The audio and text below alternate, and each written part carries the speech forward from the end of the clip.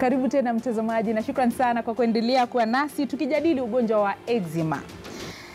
Daktari, sijui nianze kwa maswali ambayo yameulizwa au kwanza tuanze kwa kujadili hili ambalo ni la muhimu sana pia. Wakati ambapo mtoto amegunduliwa kuwa na eczema au mtu binafsi kwa umri mkubwa amepatikana kuwa na eczema, anastahili kujiepusha na vitu gani au kutumia vitu gani kwa zaidi? Kulingana na vile Rachel amesema, mtoto wake alikuwa na pia shida ya food allergy. Kwa hivyo kuna chakula ambacho angeweza kutumia, sababu akila upele kwa ngozi inaongezeka. Lakini hiyo ni asilimia kidogo ya wale ambao wako na eczema, wako na pia food allergy at the same time. Kwa hivyo ni vizuri kuona mtaalamu wa ngozi ili waweze kukupa mawaidha, ujue kama uko na eczema peke yake ya ngozi ama pia uko na food allergies pamoja na hiyo shida ya ngozi. Na Naisoi pia ameuliza swali ambalo ni zuri sana kwa sababu ni kitu ambacho tunashuhudia. Hasa mtu akipatikana na ugonjwa wa ngozi, kando na dhana kwamba ni uchawi, wengi wanajitenga na yeye. Wanaona utatuambukizia watu wetu. Kama ni shuleni mtoto unaona anakataliwa, katika jamii mtoto ama mtu mzima pia anaonekana kutengwa. Je, ugonjwa wa eczema unaweza kusambazwa? Eczema huwezi kusambazwa. Kwa hivyo hufai kutenga watu sababu wako na ugonjwa huo wa eczema. Ni vizuri watu wajielimishe ili wajue ni ugonjwa tu wa ngozi, wa maumbile na huwa haupatanishwi ukiinteract ama ukiongea na wale watu wako na huo ugonjwa. Na nitarudi kwako kwa maswali kwa sababu ni mengi na naona yameelekezwa kwako, lakini hilo swala ambalo umesema la kuelimishwa, tumeona yule alisema ni yams inasababisha. Kuna wengine wanasema ni vyakula ambavyo unakula. Wengine mmoja anasema hujambo, ugonjwa wa ngozi usababishwa na uchafu mtu asipooga. Mwingine anasema ni mbona wakati mtu amekula parachichi anakuwa na pimples kwa uso. Huyu ni Ezra Ondieki, nadhani utamjibu hilo. Mwingine anasema ni Brian Omasaja kutoka Lukol. Ugonjwa huu husababishwa na watu kutotii mila. Ni mambo ambayo umeyapitia. Umeelezwa kwamba mtoto wako aliangaliwa vibaya, labda sijui ni uchawi, ni nini. Mambo kama haya umekutana nayo katika jamii, katika shirika hili labda kwa sababu umesema ni kutoa hamasisho kwa umma. Mnachangia vipi katika kuelimisha umma kuhusiana na masuala kama haya? Kwanza tuko na social media platforms. Tuko Facebook at Eczema Society of Kenya na tuko Twitter at Eczema Society of Kenya. Kila wakati tuna post posts za kuelimisha watu, na saa zingine pia tuko na WhatsApp group.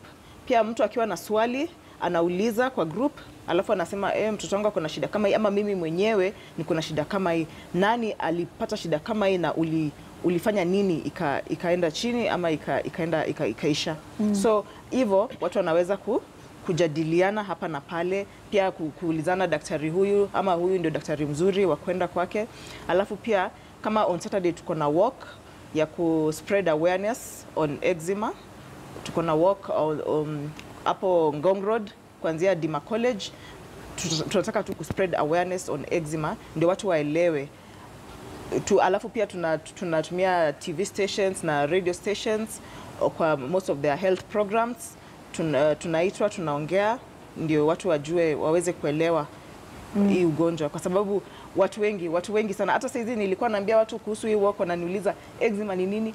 Eczema ni nini? Tuambie hii walk inahusu nini? So nimefurahi sana kwa sababu at least on Saturday pia watu tutakuwa na hiyo platform ya watu kuelewa, na pia the public as a whole wataweza kuelewa kuna kitu inaitwa eczema now hivi na hivi. Daktari, kuna watu ambao unajaribu kuwashawishi ni ugonjwa wa ngozi wanakataa kusikia kwa sababu wao labda wanaamini ni kitu kingine.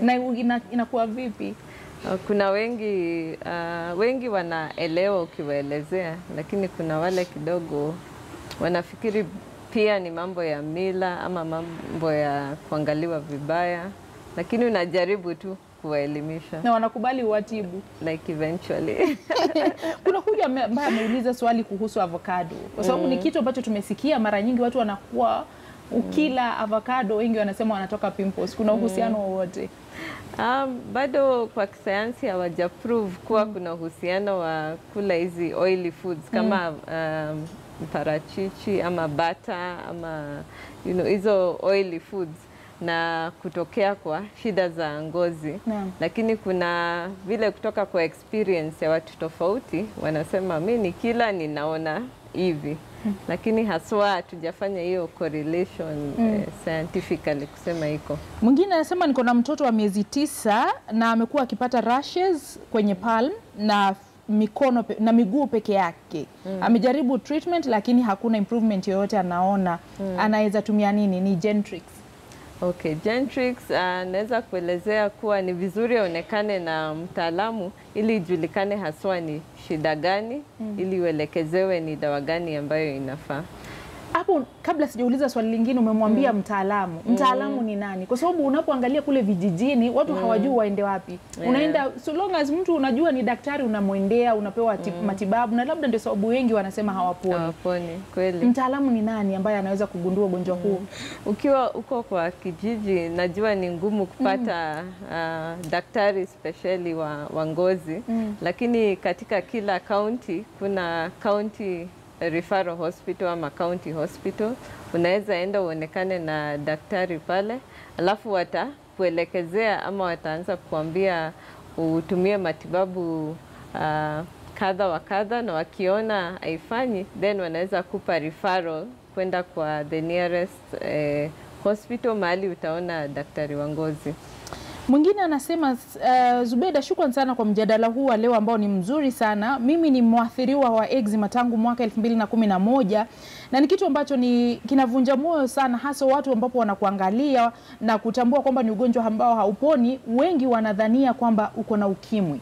Na ni kisa ambacho tumesimuliwa wakati mimi na mtayarishi wa kipindi tulikuwa tukijadili swala hili, ambapo kuna mmoja alisema alianza chibuka ngozi, watu wakaanza kumwambia ni ukimwi. Alipoenda kupimwa, yeye mwenyewe hata akapewa dawa akaanza kuzitumia.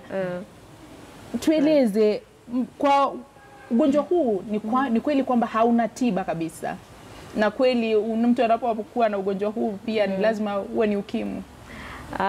Si lazima ikuwe na ukimwi, na pia hawafai kukufa moyo sababu hauna tiba. Lakini madaktari tunautibu. Ukija kwangu ukiwa na ugonjwa wa eczema, tunaitibu at that point na ngozi yako inarudi vizuri vile inafaa. Ni vile tu unafaa ukumbuke saa zingine utapata some flare ups on and off katika maisha yako. Ni kujua tu vile maintain ngozi yako ikiwa sawa, moisturization na kutumia zile mafuta, sabuni ambazo zinafaa. Kwa hivyo kuna zile hasa ambazo zinastahili kutumika kwa watu ambao zinasaidia au watu wako na eczema ili kumaintain ile kinga ya ngozi yako, the barrier ikuwe mzuri for longer. Muhimu ni ngozi isikauke. Isikauke. Maji yanasaidia ukinywa maji mengi? Inasaidia, but lazima pia uongeze pia kama hiyo mafuta na sabuni. Mwingine anauliza, je, eczema inasababisha kifo? Ikiwa peke yake lakini unaweza pata ile tunaita complications kama infections. Hiyo ndio inaweza fanya mtu akuwe mgonjwa zaidi ya vile alikuwa nayo kwa ngozi peke yake. Mmoja hapa ni David, anasema yuko Machakos. Anasema pia inasababishwa na kuangaliwa vibaya na mtu fulani. Baba yangu alikuwa anatibu kienyeji. Mwingine anasema msichana wangu anasumbuliwa sana na pimples ambazo ni mbaya sana na hatumii mafuta yoyote. Daktari atumie benzoyl peroxide. Anasema saidia. Nafikiri anaongea ugonjwa wa acne ama pimples. Pia yeye ningemarifu aonekane tu kwa daktari, ili unajua muhimu ni kujua, ni kutambua ni ugonjwa mgani ili tujue vile tutaitibu. Mwingine anasema mimi ni babu kutoka Mwamba, ningeomba anieleze, mtu anajikuna mwili inachipuka na vidonda nyeusi. Labda anauliza hili tatizo linasababishwa na nini? Kwa hili la kujikuna ujibu pamoja na haya. Pia Rachel unaweza changia. Mmoja anasema mimi nikioga na maji na hisi kujikuna kwa dakika kama 10, nikitumia dawa inarudi baada ya kama wiki moja. Saa hii ni ugonjwa gani? Huyu ni Patrick akiwa Mombasa. Mmoja anasema kwanza mimi nashukuru Mwenyezi Mungu, kuna mjomba mkewe ambaye amegonjeka kwa muda wa miaka 5. Kwa hivyo ombi langu ni hili, nahitaji namba ya simu please. Labda mtapeana baadaye kabla ya kufunga.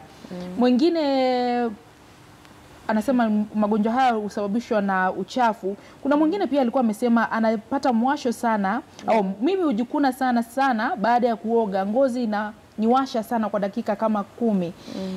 Imeniathiri kwa miaka 16 sasa. Huyu ni Kevin Waswa kutoka Webuye.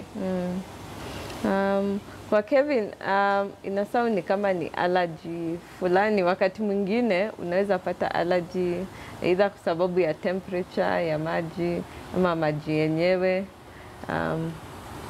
Kwa hivyo hiyo inasound kama allergy, lakini sio eczema.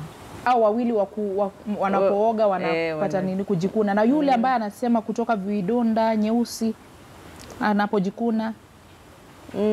Unajua huyo wa kujikuna ni vizuri aonekane, sababu kutoka vidonda inaweza kuwa sababu ya kuchipua ile ngozi, na ngozi inapona kwa kuacha alama nyeusi. Kwa hivyo Rachel, wewe mwenyewe unaweza kushauri vipi wale ambao wako na magonjwa ya ngozi, kama mtu ambaye umeweza kushuhudia, wale ambao wanatazama, unaweza kuwashauri vipi kuhusiana na ugonjwa huu na jinsi ya kujikinga, jinsi ya kuudhibiti? Kwanza pia watu wanafaa kujua pia nguo, kama uko na eczema, nguo ambayo unavaa kwanza sana kwa watoto just ikwe tu cotton. Nguo iwe cotton, malazi iwe cotton, iwe ya cotton material. Hiyo cotton sijui ni pamba, iwe tu pamba, pure pamba. Because watu wengi wanajifunika na blanketi ya nini, ya woolen. Hiyo mama lace pia zinasumbua sana watu ambao wako na eczema. Alafu pia environments, manguo pia wakifua, wasifue na detergents ambazo ziko na harufu, ambazo ziko harsh kwa skin. Alafu pia where there's a lot of pollen pia inasababisha kukua na nini, na flare ups. Hiyo ni unajua kwa group nimeweza ku narrow down nini ambayo zinasumbua watu ambao wako na eczema. So ukiangalia unaweza kuwa unaishi kwa environment ambayo imejaa pollen mingi, ndio maana ukiwa kila wakati pale nyumbani unajikuna sana. Alafu sabuni ambayo unaogea iwe mild kabisa. Labda hao ambao wanawashwa pia sabuni ambayo wanaogea inachangia. Sabuni iwe mild kabisa. Kwa sababu wakitumia sabuni ambayo zina nini, ngozi yao inaumiza ngozi yao, pia inafanya wanajikuna. Na daktari pia unaweza kuchangia hilo tunapofunga, na labda kwa kufunga unaweza pia kumshauri yule ambaye amesema kwamba ametumia kila kitu kukabili dandruff lakini hazikwishi. Okay, naweza muelezea kuwa saa zingine zile vitu unatumia kwa kichwa kama mafuta ama zile kemikali zinaweza fanya ngozi yako inakuwa irritated, ndio maana anatoa hizo dandruffs. So ni vizuri atumie vitu ambavyo ni pure kama virgin olive oil ama vitu kama hivyo. Katika upande wa nguo, malazi, detergents, ni vizuri vile Rachel amesema, na wakumbuke kuwa wakiosha nguo, tuseme kama unatumia fabric softeners and jik and what have you, make sure una rinse kabisa, ili hiyo remnants isiachwe kwa nguo, sababu ikiguza mtoto ama mtu ako na shida ya eczema, itafanya shida yake inarudi kwa haraka. Na maswali ni mengi lakini muda umekwisha, hatuwezi kuyauliza. Kuna mmoja anasema mtoto mdomo wake upande wa chini unakauka sana, unapasuka, shida ni nini? Mwingine anasema amekuwa mikono yake inakauka kwa miezi kadhaa sasa. Mwingine anasema mdomo inabadilisha rangi, shida ni nini? Una nambari ambayo unaweza kupeana kwa haraka tunapofunga? Nambari yangu ni 0704 755-192. Hiyo ni nambari ya ofisi yangu na watasaidiwa wakipiga. 0704 755 192. Na yako Rachel kwa haraka? 0725 62 6645. Endapo unataka ushauri zaidi unaweza kuwasiliana nao kwa njia ya simu daktari 0704-755-193 na Rachel 0725-626645, na pia kwenye mitandao ya kijamii. Natumai umeweza kujielimisha jinsi ambavyo nimejielimisha. Tukutane kesho Mungu akitujalia. Jina langu ni Zubeida Kome, mfasiri kwa lugha ishara. Amekuwa ni Sandra Rose. Mary Kilobi Achuoli yuko studioni na taarifa za KTN leo. Kwaheri.